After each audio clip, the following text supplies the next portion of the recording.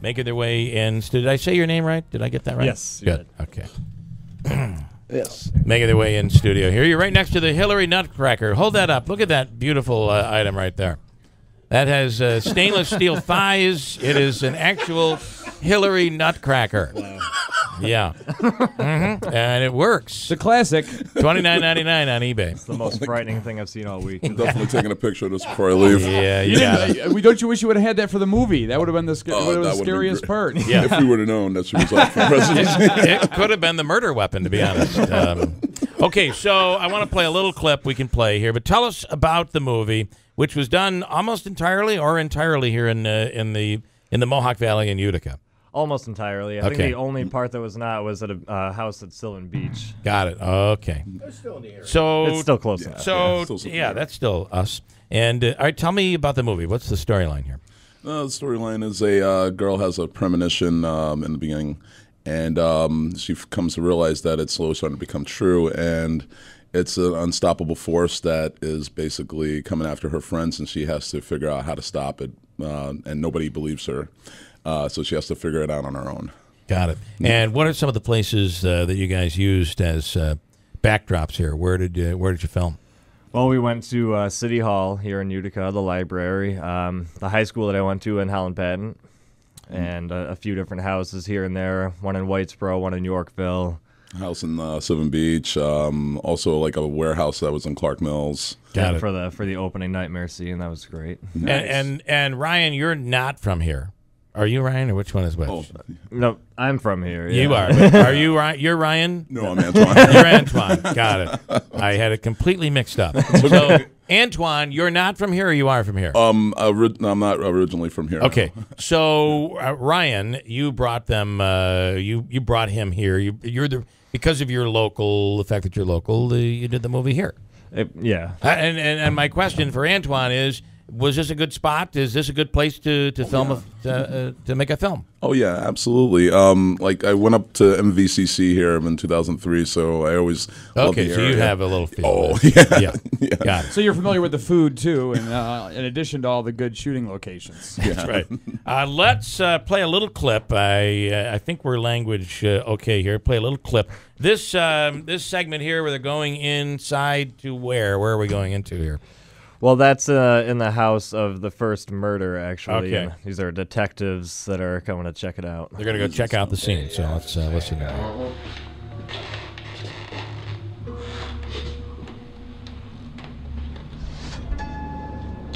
Looks like we got some footprints. It's probably just the girl she tried to get away. Nope, 2 sets. One with shoes, one without. And we got some fingerprints too. Oh, so we got the killer's prints. Looks that way, Wonder Boy. All right, so tell me, who are the actors, and who'd you get involved in this film? Well, the older detective, he's going to kill me for saying that, but he knows the truth. The guy who played the older detective. Yeah, a lot of makeup then. Yeah. His name is Thomas Weemat. Okay. At the time, he was a first-time actor in this, and his partner is played by Adam Yoder. Got it. Out of town guys? They're local. Yeah. Local. Local. We did our casting. We posted an ad on Craigslist and held it at the New Hartford Hampton Inn and Suites. Got it. It worked out really well. Got just about everyone we needed at that audition. Okay. Now, when do people get a chance to see the movie? Well, you can see it right now, actually. There's a few different venues selling it. You can see it digitally through Amazon. It's available to rent or buy. And you can also get the DVD through Walmart.com or BestBuy.com. Cool. So is this your, tell me your background on filmmaking.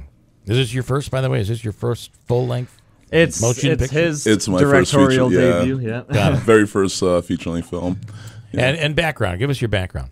Well, as I said, I went to MV and I started up the film club there, where I taught a bunch of students how to make films, and then later on I did a bunch of little short films up here, and then I went back to the city to Brooklyn, and then went to school there, finished up, got my degree, and came back, and the rest was history. I just started making more short films until I met up with Ryan Perez, and I had a script with my girlfriend, and he read it, and he wanted to shoot it.